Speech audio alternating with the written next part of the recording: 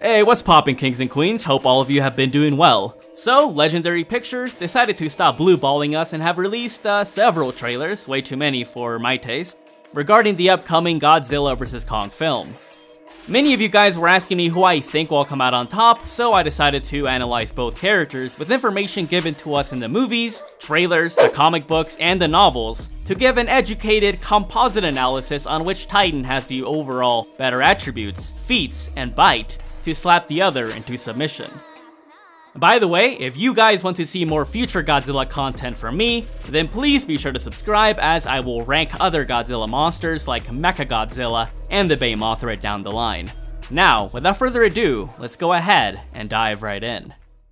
Let's start with who I believe to be the underdog in this battle, that being King Kong himself, who so far has only appeared in the 2017 Skull Island film, and has received a lot of doubt due to his small stature from back then. But we do have to keep in mind that Kong was still a juvenile during the 1970s and clearly grew much bigger. Right off the bat, Kong has promise, as he was born in battle to two of the last members of Kong's species, who were labeled as being the strongest of their kind, and had a lot of combat experience as they had fought off against hordes of crafty and malicious skullcrawlers pretty much every day. From experiencing the death of his parents, Kong was fueled by rage and instinct to survive, and from that moment on, he had to fight a bunch of monstrosities on Skull Island, like flora hybrid crocodiles called Siren Jaw, to gigantic squid, and of course, skullcrawlers. Kong was so efficient with combat that he was able to weaken the skullcrawler population so much that he forced him to remain underground for the most part until, of course, humans came along and screwed everything up by dropping seismic charges. His biggest challenge during the film was none other than the Skull Devil, the alpha big dick skullcrawler, who is attributed to being the one that killed off Kong's family and likely had a lot of experience fighting his species, which certainly gave him an edge. But he was apparently not capable of killing Kong outright given his past battle scars and beef. Kong's stamina is pretty crazy, since even after being wounded from the napalm burns and gunfire, Kong was still able to fight the Skull Devil likely for several hours, because when he faced off against Packard's unit, the moon was pretty high up in the sky and we saw Kong fight the crawler up until dawn. And as mentioned in the Skull Island novel and the prequel comic, Kong becomes fueled in combat from his pain and fury, which probably means that Kong is like a Sith apprentice or something. You never know. Using this pain as strength, even with the obvious edges in size and experience that the Skull Devil had, Kong was still able to go toe-to-toe against it until he got more exhausted and got trapped by old chains, which a struggle to break. That wouldn't work on Godzilla. And if it wasn't for the humans interfering at the very end, it is likely that the Alpha Skullcrawler would have killed him then and there. Kong is strong enough to crush big-ass spiders and send them flying for miles, knock down the Alpha Skullcrawler with his punches, and send it flying somewhat with a big-ass monkey stick. And most impressively, while exhausted, he literally ripped out its innards, Mortal Kombat style. Fatality. Although Kong is very strong indeed, his durability isn't as high in comparison to other titans, such as the Mutos, since he not only got cut by grabbing helicopter blades, but bullets could draw blood and penetrate his skin, and when he got engulfed by a napalm trap, he screamed out in pain and received so much damage too quickly that he was temporarily knocked out. And it is implied that the seismic charges set in place would have been able to blast his body apart and kill him after he was defeated by none other than Mace Windu. In comparison, the Mutos, who were also not fully grown, were capable of enduring pretty much whatever the US military threw at them, and were generally unaffected by the things that would have heavily damaged, if not killed, a juvenile Kong. Think about it, if many modern military squads got wiped out by the Mutos simply passing through and using their EMP capabilities, and Kong was subdued by what little remained of Sam Jackson's unit, it does bring something into perspective. Unfortunately for Kong, a troubling spot is certainly his body, or most notably his neck area, as he does not have any armor or plating protecting it, unless he makes some, and he clearly struggled in freeing himself from the Skullcrawler's bite, which already puts him at a really bad spot against Godzilla in regards to its own bite force, which we'll get into later. Being an ape, Kong on paper should have higher intelligence than the vast majority of the titans, perhaps even Godzilla, since apes like gorillas and chimpanzees are pretty much the smartest animals in the animal kingdom. After us, of course. Then again, some people unironically believe that Saitama has a chance against Goku, so maybe we're not all that smart. Godzilla is obviously like in his own classification, but he does have amphibious and reptilian features, and these two animal groups are on average less intelligent than mammals going by the encephalization quotient, which measures how small or large a species' brain is compared to that of other species with a similar body size. Obviously, there are other factors involved in determining intelligence, and there are exceptions, of course. But generally speaking, birds and mammals have a brain up to 10 times heavier and more complex than a reptile of similar body size. The reason I am bringing this up is because in relation to their body size, Kong has big head and Godzilla has small head. But it wouldn't be fair to limit Godzilla's intelligence based on relative classification alone, because for example, both characters have showcased that they can recognize if a human is actively threatening them or helping them out. And other titans, such as the Skullcrawlers and King Ghidorah, are capable of malice, detecting traps, and killing for sport, which does signify a decent level of cognition. However, Kong does have more compassion and altruism as it is more conscious of bystanders, like when he saved a camera chick from drowning, and when he rescued a giant water buffalo that was trapped underneath a helicopter wreck. Godzilla, although he is trying to help mankind in his own way, he doesn't really give a if there's like a, city with people's houses in there or like a bridge. He'll just walk through it to kick some titan ass, he doesn't care. Then again, prior to this film of course, Kong has never fought in a concrete jungle environment with millions of innocents on the line, but I would imagine that he would be at least more careful than Godzilla. Dexterity is a worthwhile topic, that being the overall effectiveness of Kong's hands to climb, grasp objects, and craft weapons and tools, which does seem to be a very big narrative point in this movie. As I previously mentioned, Kong was able to trim off a tree trunk to bat the Skull Devil in the face, and like we saw in the trailer, he's able to craft a sophisticated axe, maybe even armor, capable of not only blocking an atomic breath, but absorbing it entirely. And I would imagine that it would be sharp enough to puncture Godzilla or Mechagodzilla's scales. Kong was crafty enough to trick veteran helicopter pilots into crashing into each other, and he also arced a propeller so cleanly that he could impale and drag the Skullcrawler towards him. But even if Godzilla was smart enough to craft a weapon, why would he need to when he literally has an atomic breath, a devastating bite, and really sharp claws? Look at it this way, if a bombardier beetle or an electric eel were somehow intelligent enough to think about the concept of weapon making, lack of dexterity aside, there really wouldn't be a natural pressure for them to do so when they literally already have a weapon to begin with. So I don't think it is fair to say that, oh, Godzilla is dumb just because Monkey can make a big monkey stick. But overall, I would believe that Kong should be smarter, but we'll see. But going by the trailers, it doesn't seem like that's gonna help all that much because Godzilla with just a slap literally made Kong fall on his ass and lose his footing, while Kong's punch to Godzilla did not. And it seems that chains are a challenge for him to break, and I don't have to tell you this, but Godzilla would not be stopped by that. This would infer that Kong's physical strikes alone are not gonna be enough to KO Godzilla, much less kill him. But hey, give him some armor and a weapon and he should stand a much better chance. Now, let's move on to the big nuclear lizard, Godzilla. What does he bring to the table?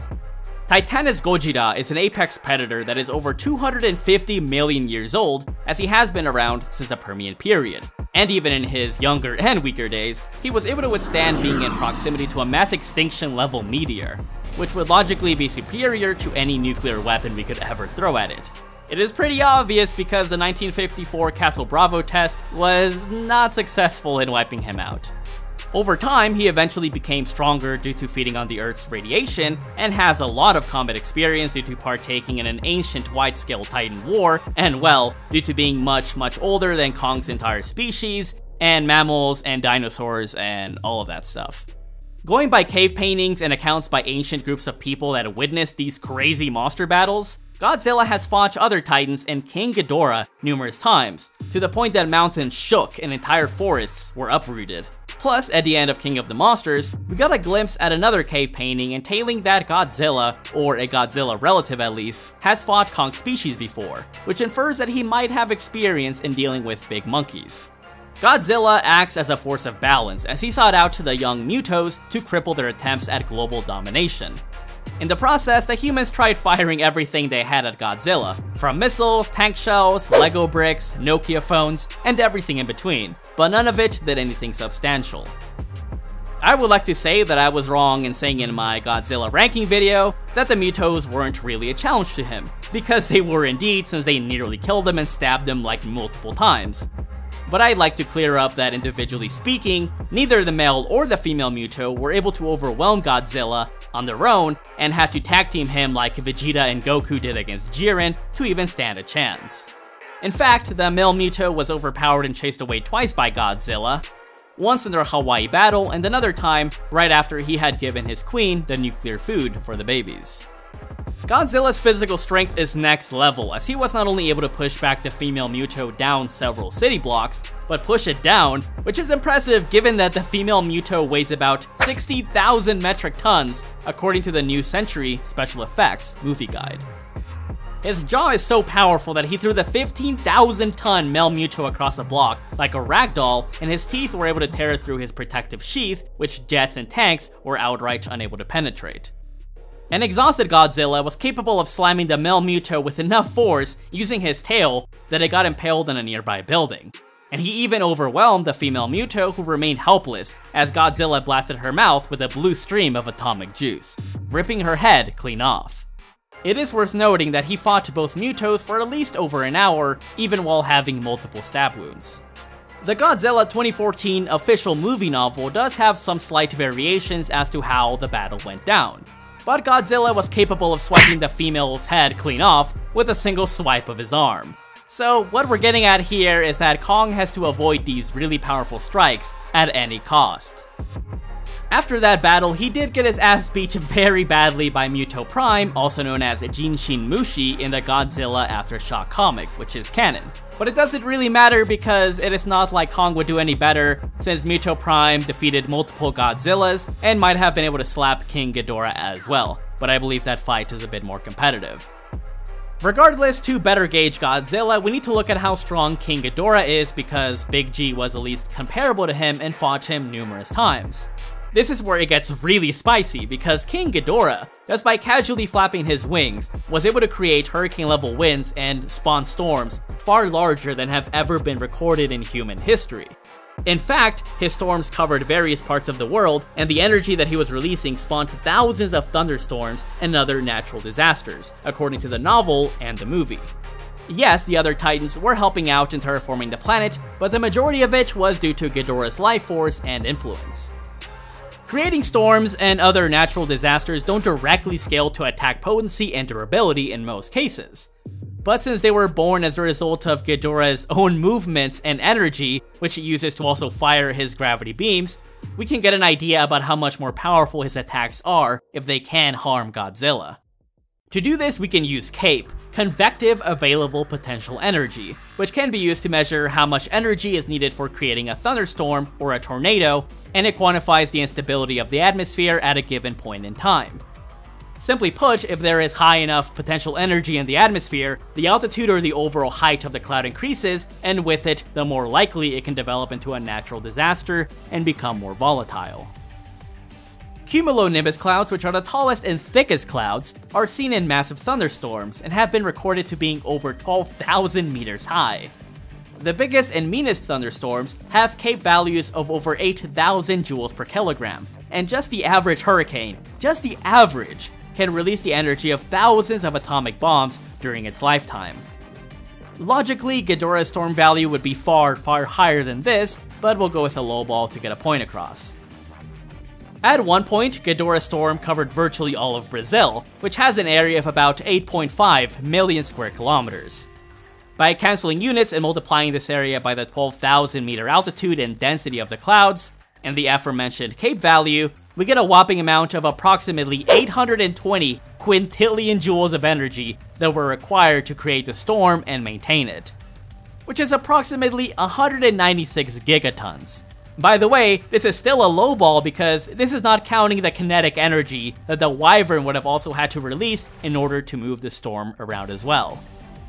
This is pretty casual for Ghidorah, and his charged gravity beams would logically exert far more power than this, and Godzilla was able to endure them several times. And this is pretty consistent because he was right next to a meteor impact. Even while at death's door due to the oxygen destroyer, Godzilla was able to swim to his temple and survive a massive nuclear explosion right afterwards, making his durability overall more impressive than that of Kong's. Yeah, he obviously feeds off of nuclear radiation, but he still withstood the immense temperature and the explosive yield from the bomb, while Kong was getting burned by napalm. He's not gonna win, bro. Okay, I'm sorry.